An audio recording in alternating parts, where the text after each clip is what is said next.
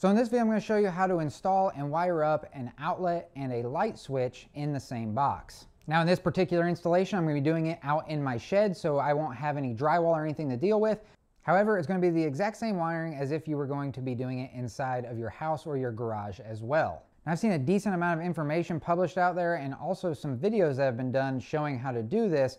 However, in my opinion, they're not done quite right. So I'm going to quickly show you how to install and wire this up. So let's go ahead and jump right in. Let's go. Now obviously I'm adding everything new as this is a new work box, so I'm able to just nail it in. But if for instance this was a drywalled wall and we were taking a single switch and then adding an outlet, obviously we would have to get a double gang old work box and we'd have to cut out a larger hole for it to fit in there. So the first thing I want to do when dealing with electrical is go to the circuit breaker that's supplying the power to whatever I'm working on and turn it off.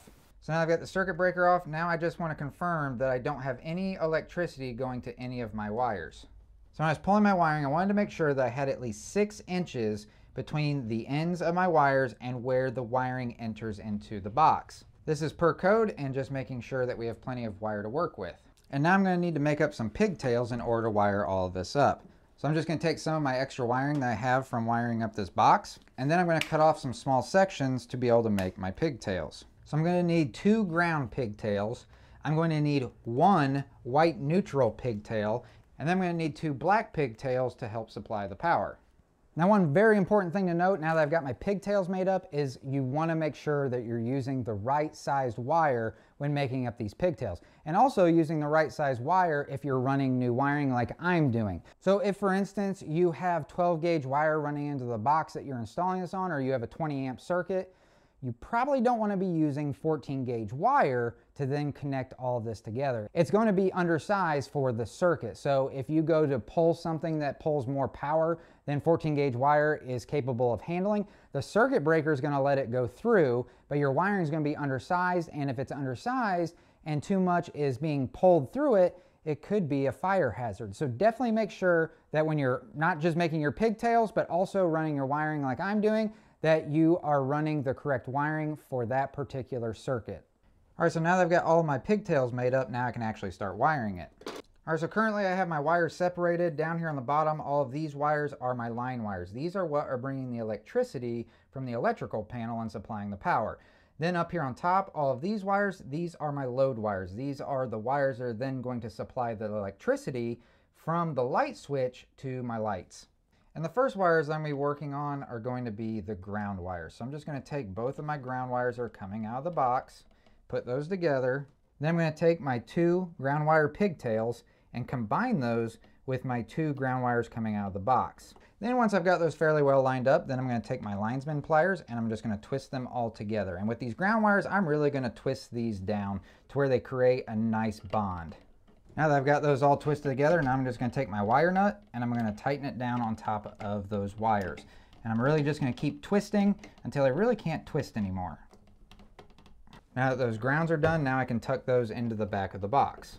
So now that my grounds are done, now I'm going to start working on my white neutral wires. So again, I'm just going to take those 2 wires that are coming out of the box that are both white neutrals, and then I'm going to take my 1 pigtail and put it together with the 2 neutrals coming out of the box.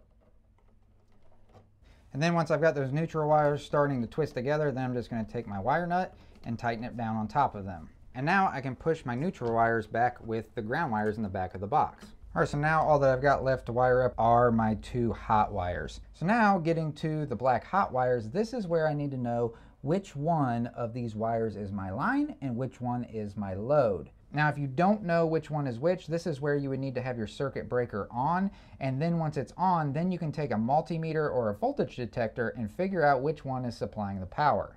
But since I know that this lower wire is my hot line wire, that means that this top wire is my load wire that is then taking electricity onto the light bulb from the switch. So then what I'm going to do is I'm just going to separate that load wire out of the way because I'm not going to connect it in this next step. So then I'm going to take my line wire that's supplying the power, and I'm going to take my 2 pigtails that I made, and I'm going to combine them with that 1 line wire. The reason we are not combining the top black wire with these is because then there would just be constant power going to the light bulb and you wouldn't need a switch. So again, like the other steps, I'm just going to put those wires together Then I'm going to take my lineman pliers. I'm just going to start twisting them together. Then once I've got them started twisting, then I'm going to take a wire nut and really tighten them down. And now that my black wires are all twisted together, now I can push those into the back of the box. So the first thing I'm going to wire up is my outlet. Now this is a GFCI outlet, and you really need to have these in any wet location. So for instance, out here in the shed, in a garage, kitchens, your bathrooms, you'll notice you have GFCIs in your bathrooms, and just anywhere that there's moisture, you need to have a GFCI outlet. And this particular GFCI also has, you see here where it says WR, that's for weather resistant. So if you were to be putting this on like the outside to where it's going to be exposed to all of the elements, you would need especially a weather resistant GFCI and not just a regular GFCI. I just happen to have this, so I'm going to mount it in here. But if you were mounting this outside, you would also need a weatherproof box on top of it. Now on the back here, it designates where each of the wires needs to go on these GFCI outlets. So you'll see up here where it says line, this is where our line wires will go for the hot line wire and the neutral wire. The ones down below this yellow sticker would be for load. That's if I was going to have outlets on down the line that I wanted to have protected. I would then connect the wiring going to those down there. But in this case, this is going to be the only outlet. Also with these outlets, instead of having to create curls to go around the terminals, they actually just slide right into these holes, and then you tighten it down and it clamps down on top of the wiring. But I like to make sure that I've got enough wiring to where I can just barely see it out the front here, but to where I don't see a whole lot of copper on the back part where it enters. But I also don't want my insulation from the wiring getting up underneath of what clamps down on top of the wiring, because then I'm not going to have a good connection. And on this particular one, the terminal screw for the hot side or the line side is black, and the neutral side is the normal silver color. And then of course on the bottom is a ground screw. So I'm just going to insert it in underneath of this brass colored clamp. Then once I've got it inserted into the clamp, then I can just tighten it down tight. Once I've got it in, just give it a pull to make sure it won't pull out. Next, I'm going to connect my lone white neutral wire over here underneath of the silver terminal. And again, this is going in the line portion of the outlet. So I'm just going to insert it into that clamp like I did with the ground wire, and then I'm just going to tighten it down. And again, give it a nice pull, just make sure it won't come out. Now I'm going to flip it over, and now I'm going to take this black line wire and put it up underneath of this black terminal screw. So again, just slide it into the clamp. Once it's seated correctly, then I can just tighten it down like I did the rest. All right, so now my GFCI outlet is all wired up, and I can now connect it into the box.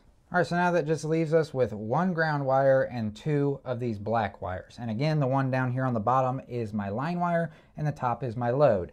But with a light switch, they do have to have the curls on them to wrap around the terminal screws. So I just use my wire strippers to make the curls, and in most cases you'll have these holes up here towards the top, or sometimes they're down towards the handle more, to where you can stick the wire into them, and then you can make a nice curl to wrap around the terminal screws, like so. So as always, I'm going to do my ground wire first, and I want to make sure that my wires are wrapping around the terminals in a clockwise direction. That way, when I go to tighten it down, as I'm tightening it down, turning the screw in a clockwise direction, it's going to help promote pulling that wire in closer to the terminal to create a better connection. Now I can turn it over here to the other side where you see these brass colored terminals, and I can connect my two black wires. So I know that this bottom black wire is my line bringing the electricity in, and this top black wire is my load taking the electricity to the light bulb. On a single pole light switch, it does not matter which one of these terminals I connect it to. But I personally like to put my line wire on the bottom terminal and my load wire on the top terminal. And just like with the ground, I want to make sure that my hook is going around the terminal in a clockwise direction. And then just tighten down the terminals nice and firm. Now my light switch is all wired up. Now I can push it back into the box and tighten it down. All right, so before I cover this up, I like to test to make sure everything is working. In case something is wrong, I can get into it easily and fix it. All right, so now that I've got power going back to this, now I'm going to take my outlet tester and just make sure that everything is wired up correctly. But on this GFCI, first I need to push this reset button. Now there is power flowing into the outlets themselves, and you'll see down here at the bottom there's this little green light. That means that it's working. So I'm going to take my outlet tester just to make sure it's all wired up correctly. If it is, these two lights here on this side will light up. So that's good. And that's good. Now I need to check my switch to make sure that the lights are coming on. And sure enough, they work as well. So now I'm going to take my cover plate and tighten it down. Now, if you like electrical projects, I've done quite a few of them that you can view by going to my channel, or I'll put a couple of them right over here that you can click on and they will take you right to them. So I hope this video was helpful. If it was, please let me know by giving the video a thumbs up. And of course, if you have any questions or comments, you can leave them down in the comment section down below. And I'll catch you all in the next one. See ya.